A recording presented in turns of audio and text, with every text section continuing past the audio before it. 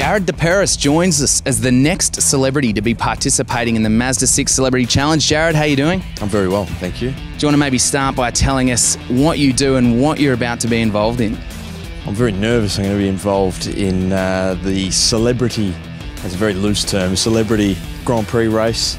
I was fortunate to be involved in the latest underbelly in Squizzy, and I'm looking forward to having a week of fun driving the Mazda. So tell us a little bit about your character, Squizzy, because is it a little bit bizarre that he's probably not the nicest guy, yet people are cheering for him?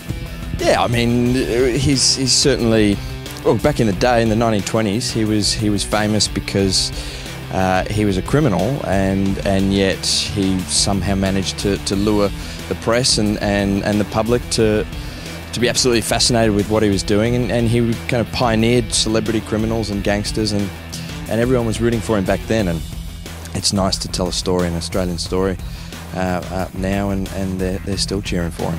So speaking of celebrities, how do you rate your driving ability? Oh, jeez, I don't know. Look, I get around. I haven't had a crash. That's pretty good, isn't it? That's a good start. Yeah, I haven't had a crash. I'm pretty good at a reverse parallel. I'm confident with that. Not handy on a racetrack, unfortunately. No, I can't. No. Yeah, I wish I could reverse parallel my way around Albert Park. Okay, so are you going to be channeling Squizzy Taylor then as a driver? Because you just said he was pretty ruthless, and by the sounds of it, he was the kind of guy to do whatever it took to get ahead. Yeah. So are you going to be channeling him, or is it going to be Jared driving? That's not a bad idea, except he'd probably crash on every day, every race, if he did that. No, I'll have to be a bit more measured. See what the other competitors are like, and then yeah, maybe I'll have to channel him and work my way to the top. And now, speaking of the other competitors, you've heard a few names dropped. Who do you probably rate as your biggest competition at this point in time? Oh, surely Barrett's has got to be up there, isn't he? He's a V8 man, so he's got to be on the racetrack a bit. Beretta, I hope you're watching this. Yeah. So if he as long as I finish in the top 20. I think there's only 20, isn't there? Yeah, there is. Yeah, then I'll be stoked. Well, Brett's is only a water scare. You rock around with a Tommy gun playing a gangster. That's got to help. Yeah. Does the Mazda fit a Tommy gun? I reckon it probably could. Yeah. We haven't tried. There's no passengers. But it might. Yeah. What are you looking forward to the most about the Mazda6 Celebrity Challenge? Oh, look, I think it's just every boy's dream, right? To fly around a racetrack, you know, in the confined environment and just give it a red hot crack.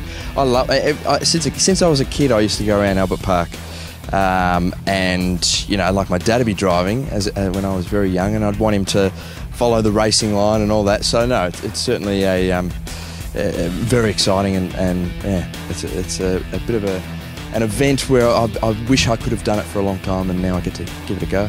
And lastly, this is the first time you've seen the all-new Mazda6. What do you think of it? I'm very impressed.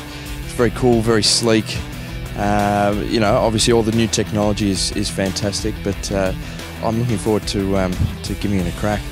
Fantastic. Well, driver training is just around the corner, so we'll be there at Sandown to see how you're going. But Jared, we wish you the best of luck on the day, mate. Thank you very much. I appreciate it. Cheers.